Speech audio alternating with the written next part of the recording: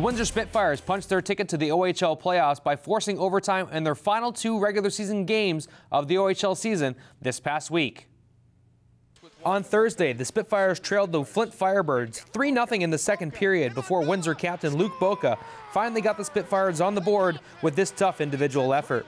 Curtis Douglas scored a pair of goals in the third period to force overtime, but neither team would score in the extra 5 minutes. In the shootout, former Spitfire Cody Morgan scored on Flint's third attempt to win the game 4-3, but the Spitfires earned an important point in that game. On Friday night, the Spitfires once again fell behind 3-0 to the Sarnia Sting before Jean-Luc Foudy scored his second goal of the game, shorthanded, to tie the contest 3-3 and send the game into overtime. Yet again, the Spitfires failed to convert in the shootout, and Sarnia walked away with the extra point. As the 8th place team, the Spitfires will now battle the OHL Western Conference's top-seeded London Knights in a best-of-7 series. The Windsor Lancers men's volleyball team defeated the Toronto Varsity Blues 3-1 to capture the team's second consecutive OUA bronze medal. With match point on the line, it was only right that fifth-year middle blocker John Mote was the one to hammer the final nail in the coffin to win the set 25-19 and match 3-1 to capture Windsor's second consecutive OUA bronze medal. Congratulations to the Windsor Lancers on a successful men's volleyball season. After winning the OCAA silver medal, the St. Clair Saints took a trip to Quebec City to compete in the CCAA National Championships. After winning the OCAA silver medal a week ago, the St. Clair Saints went on to the CCAA National Championships and placed 7th amongst the nation's best women's basketball teams. The Saints concluded one of the finest seasons in St. Clair women's basketball history by defeating Mount St. Vincent University of Halifax, Nova Scotia by a score of 73-65 at Cégep to Saint Foy.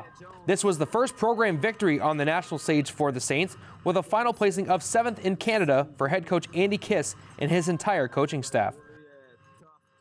Windsor Lancers women's basketball coach Chantal Vallee led the Hamilton Honey Badgers through the inaugural CEBL entry draft and her first impactful day as the men's professional team's new head coach and general manager.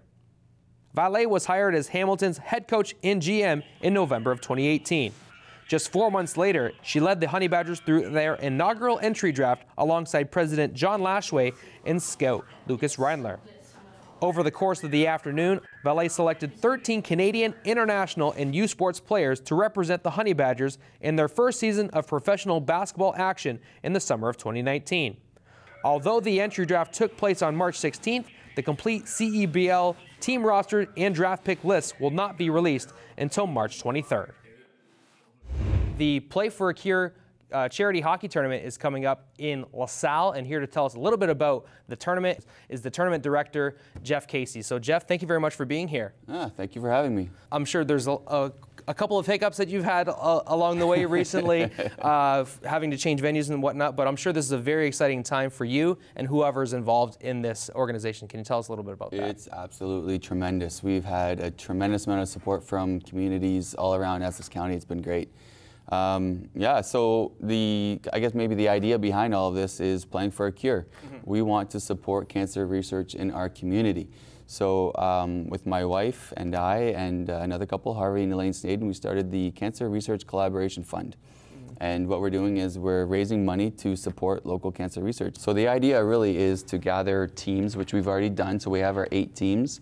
On those teams, we have about 15 players on each team, and each player has to fundraise. The idea behind it is we have 8 NHL alumni that are coming to the tournament, and the top team fundraising gets to draft their NHL player on a draft party that we're hosting. In addition to that, we have individual fundraising. So the players that fundraised the most money as of last Friday get to play against the Detroit Red Wing alumni team that we have coming in on the following Friday. Jeff, thank you very much for taking the initiative to start this kind of tournament. This week's TSS Spotlight is shining on the Kennedy Clippers boys basketball team, who won the program's first ever AA gold medal at the provincial championships in Timmins last week. The Clippers made sure that their #1 ranking was true as they defeated Toronto Westview Centennial 64-59 in the championship game. Congratulations to Pat Osborne, Steve Silvaggio, and the entire Kennedy Clippers team and staff.